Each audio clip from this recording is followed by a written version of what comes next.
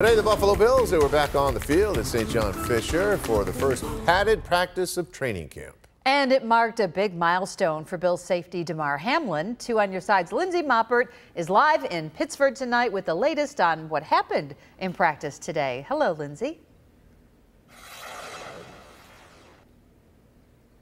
Hi, Scott and Mary Alice. Yes, today was the first day that Bills safety Damar Hamlin wore pads at practice since suffering cardiac arrest in that early January game. And just as much as one would imagine that this would be more of a physical step in the right direction, Hamlin spoke a lot about the mental side of things and how it's really all changed his perspective.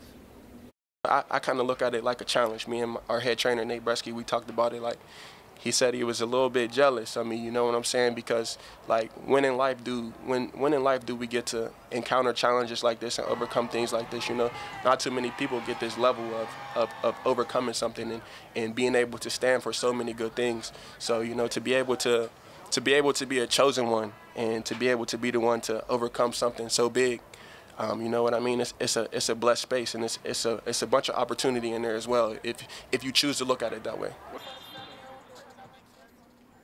Opportunity that Hamlin has surely taken advantage of with his Chasing M's Foundation and their CPR tour that started up earlier this summer and has already run through a few cities like Buffalo, Pittsburgh, and Cincinnati. But really, Damar's message and impact is surely going a long way, and if you've got a chance to come out to one of these camp practices so far, you've seen the outpouring of love and support that fans have shown Damar through, you know, jerseys, Hamlin jerseys, signs, posters, you name it. And really, that's just a testament to Damar himself and his journey so far.